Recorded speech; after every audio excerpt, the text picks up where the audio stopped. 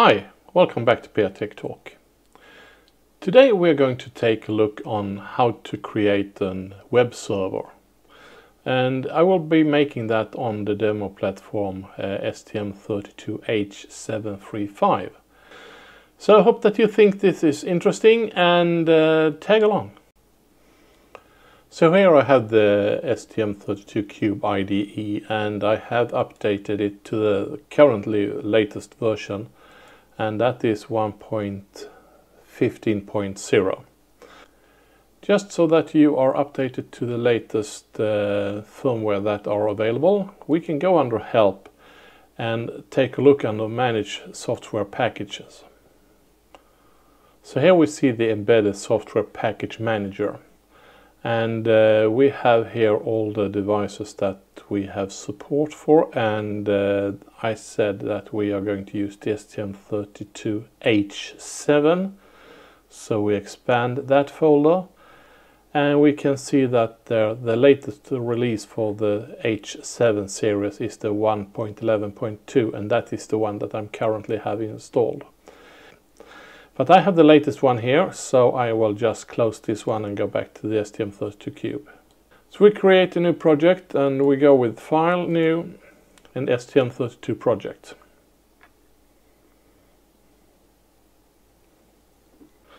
So now the target selector has started and I will go under Example Selector.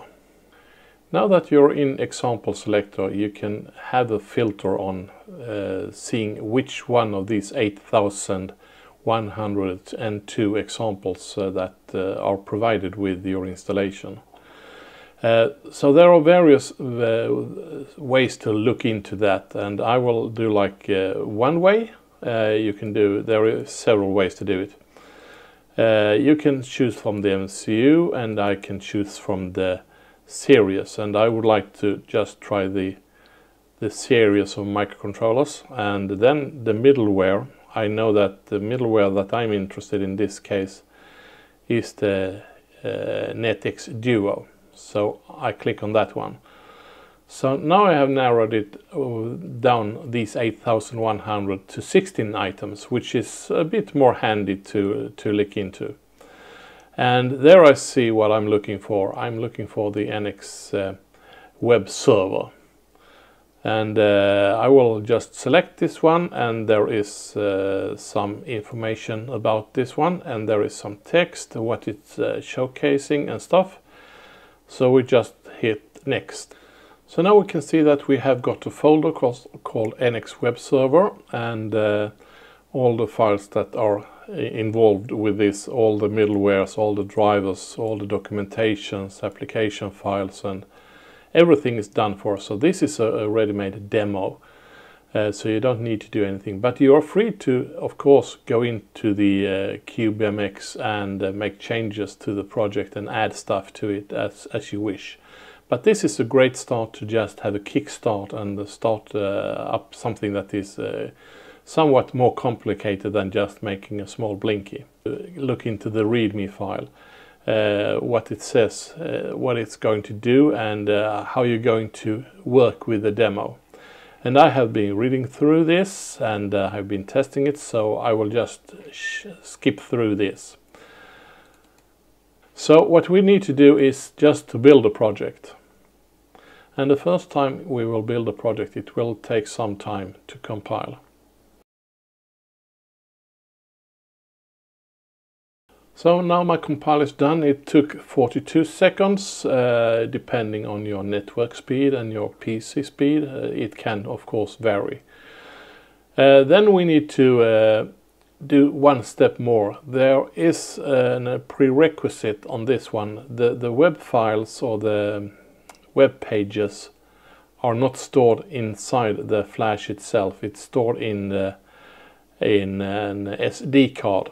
So we need to have an SD card installed to it, and it's a micro SD card. It's these small ones, and it's going to look for these two files that are already installed also for you, but you need to download these files to the SD card. So what I do to find it easily, I just copy those files and I search for the files within my Windows directory.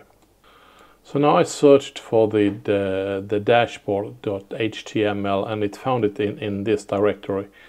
And if we just back, we can see that here we have the project for us and we have the web content. So if we open this folder, it says web content. There is one folder and there are 2 HTML files. And if we open that one, we see that there are some CSS files, and that is cascading style sheets, source files, and there is some JavaScript. And this goes beyond what this video is about. So if you would like to know more about JavaScript, etc., look for some other videos than this, because I won't go into this. But we take these files and just copying down to this SD card and put that afterwards into the main board. And you need to do that before you boot up the board, otherwise it will fail the demo, because it's not the hot swap enabled board. So when you've done that, we just need to get the software down to the board itself. So this is the board that I will be using, and this is the STM32H735G, and I'm just running some TouchGFX code for the moment. And up here you can see that I have an Ethernet cable connected to it, and the other one is connected here on ST-Link USB. There are 2 USB, but you should use that one that's called ST-Link. And up here we have the memory card, and here we have the memory card where I just copied these files. So we just plug that in. So that contains all the web files, the web content. And before we launch the code, we also need to take in some terminal program, and I have Teraterm here. And you need to configure that one to the correct COM port, and the UART is 115,200 baud. So I just put that on the side for the moment, and we hit the debug. And we get up the edit launch configuration properties, and the reason for we get this the first time is that we haven't launched yet, so we need to make some configurations for it. And the configuration is very easily, I'm just looking to see if we can find the ST-Link, and that is the easiest way, just to scan for it to see that we have connections with the board. And just hit OK. So then it will try to contact the board and download the software to the board. But now it says download verified successfully. So what we can do is that we can bring in if I just try to have both of these at the same time.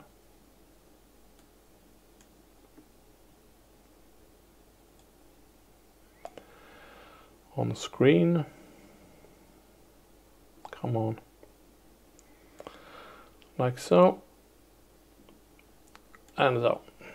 So now we can hit run. And then it says NX WebServer application started,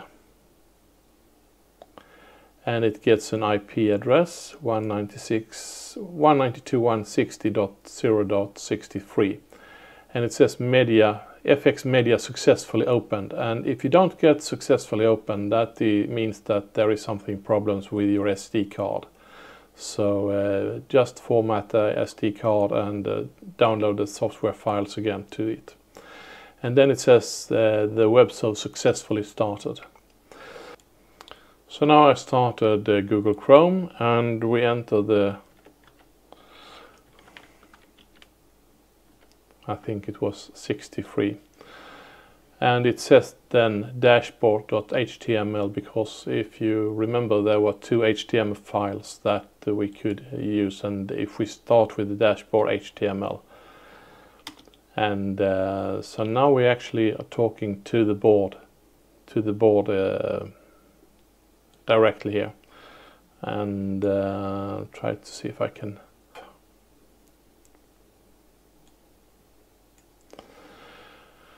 So what we can see here now is the IP address and the connection port and the TCP traffic that is going back and forth, and there is also an LED here, toggle the green LED on the board. And if we take a look on the board somewhere down here, there is an LED, and if I press the toggle LED, the LED is start blinking. And it also says here in the terminal that the green toggle LED is on. And we see that there are some data changing here. And we can just turn it off again. So this is the ending of this demo. We didn't write any code at all. This project is already handed over to us as a starting point to use the JavaScript and how to set up an Ethernet connection with the Threadx and NetXDuo. So hope that you found this useful, and if you did and you liked the video, please give it a thumbs up. If you're not a subscriber yet, please hit the round subscribe button below. And if you have some comments for me, please use the comment fields as well. Hope to see you in the next video. Stay safe. Bye.